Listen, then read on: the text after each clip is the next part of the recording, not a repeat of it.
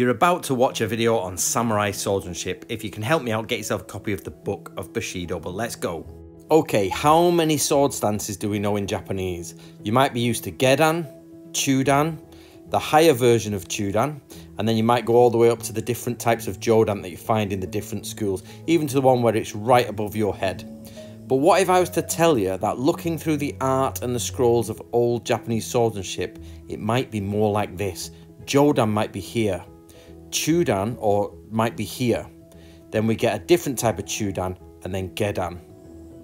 What if I told you by looking through different books on different Japanese stuff, different translations of ancient Japanese scrolls, that actually maybe the stances were not so dramatic in certain schools like Yagyu? Let's go through some of the stances. So we get really low ones. We get ones that move into the sort of lower to mid-range. We then get mid-range ones that start to come up and start to have the sword point at the enemy's eyes. This then can move even further forward or more with a pronounced bit in this area. You can see his back's quite far over. And this again can move again. So it pushes slightly forward, you can see. Now here we get the back stance, but it's straight as a die, up, then straight up with the above the head. I'm not going to use the Japanese names here so much, I'm going to do that in another video. But then it moves into this lovely stance, which is a very stretching far forward one with the sword out. But there's an alternative version to this, which is this. It's the same stance from the same kata, but they actually have it down and not halfway up.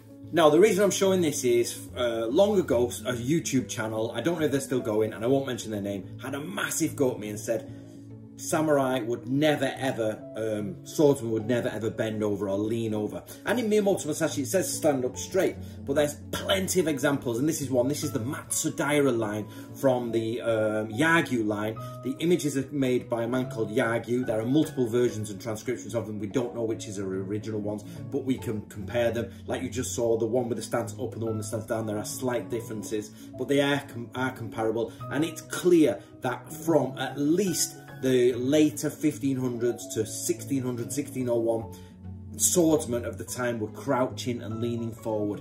Now, and away from the more classic stances. So we're going to have a look through the stances again. Let's just have a go and I'll chat to you. But I just want to show you that there is physical proof from the Sengoku period. They're actually drawn in 1601, most of these original ones, but we're talking about a guy who was fighting in the 1570s onwards, or a family that were, and they came from the same family who taught the shogun of all Japan. So literally just after the Sengoku period finishes and in the Osaka campaign, they are starting to teach the shogun and the Tokugawa family, and they are literally bending over and creeping over in almost all of their stances, except for the single few where they clearly stand up straight or stand up straight, and it shows you, even it's not an artistic mistake, they definitely have a difference in the style of stance.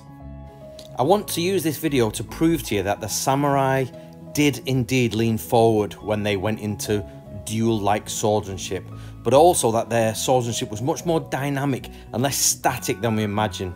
Here I'm playing around with some of the stances and some of the leans.